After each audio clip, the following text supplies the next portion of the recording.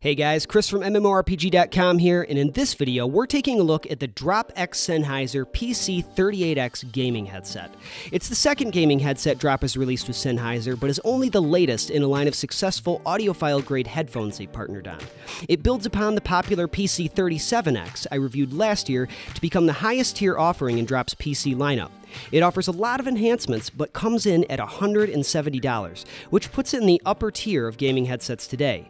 So let's take a closer look and hopefully help you find out if they're worth it. Now, if you've seen the PC37X, you'll find the 38X immediately reminiscent, but one isn't replacing the other.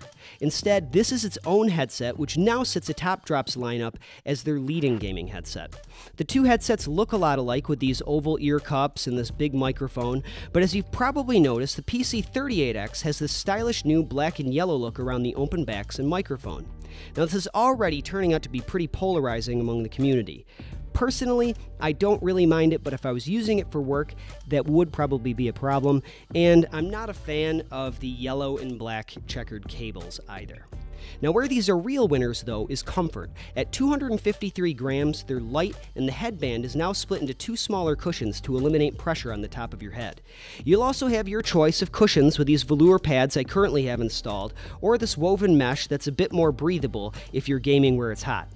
When it comes to sound signature with these pads, though, I couldn't really hear a difference, but I'm a budding audiophile, if that, so your mileage may vary. The drivers here, though, are real winners, making their way down from the GSP lineup.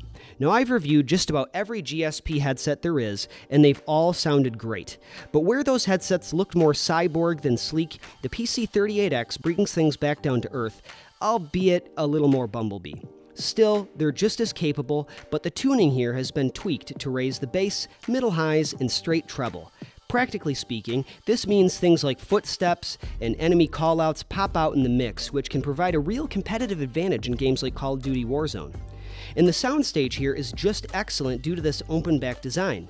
Playing PUBG, I felt like I was right in the middle of the desert and could clearly tell the direction of engine sounds and gunshots, where all of them were coming from without the need for virtual surround sound. In enclosed environments, like hiding out in houses, the sound didn't become overly reverby like it does with some virtual surround sound gaming headsets, letting me hear exactly where enemies were coming from. This is a headset that shows exactly why good stereo is better than cheap surround sound any day of the week. For music and movies, they're also great. I wouldn't describe them as the most accurate. They're not.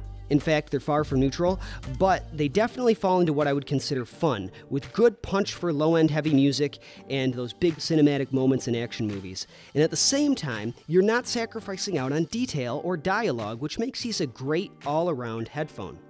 So, what I don't like about them so much. Number one, this volume wheel. It feels a little too loose to me without enough resistance. It also doesn't mute your audio when you turn it all the way down. The mic is also only good.